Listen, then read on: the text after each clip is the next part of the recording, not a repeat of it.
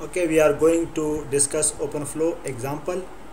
So we have discussed the OpenFlow match action examples uh, from general point of view. So we were discussing the data plane for in case of SDN, the forwarding flow table that is built up in the SDN at each switch, how it works. Okay, so we are going to discussing through an example. Suppose we have this network topology. Okay, this network topology, and suppose that this is the SDN controller. Okay, the SDN controller and the switches, they are using OpenFlow protocol for communication, so that's why we call it as an OpenFlow controller. Okay, so you can know that each switch is directly connected to the controller. Okay, so this controller is building up the forwarding table at each switch. Okay, so suppose the controller has built up the forwarding table at this switch, so S3, this is the entries present. Similarly for S1, for S2. Okay, now suppose that a packet this host 6 with the source address 10.3.0, it generates a packet with the destination address 10.2.0.4. okay, so when this packet is transmitted by this host, so it will be received at this switch S3.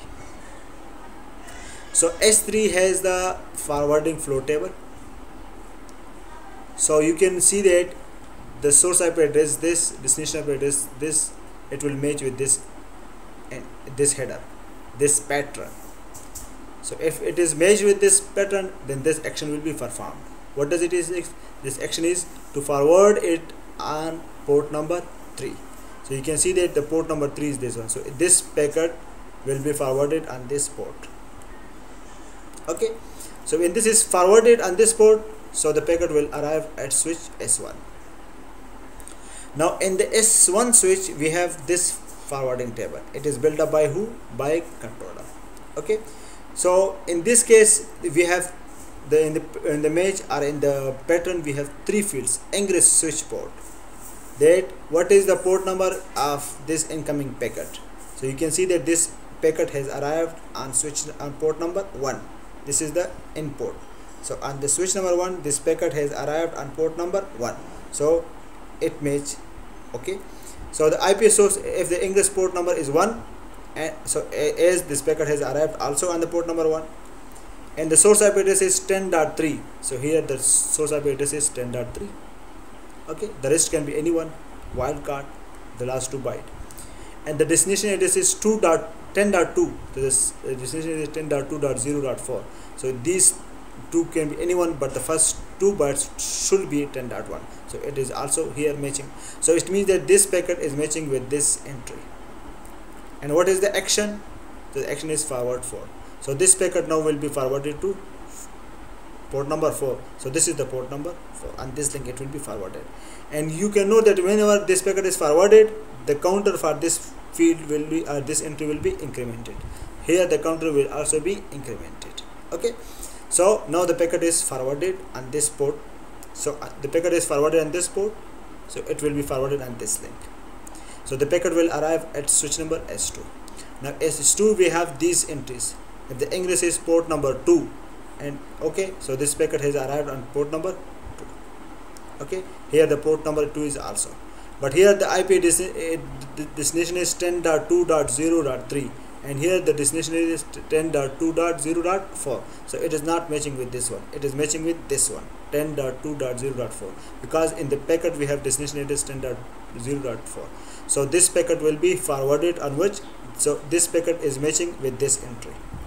If it is matching with this entry, then this action will be performed. It will be forwarded on link number on port number 4. So this will be forwarded on this port number 4. So it will be forwarded on this link. Okay, when this packet is forwarded, then the counter for this entry will be incremented by 1. Okay, because this packet is matching. Okay, so you can see that when it is forwarded on this link, it will be received by the destination 10.2.0.4. okay, So we have discussed the open flow um, data plane, that is the data plane in the HDL.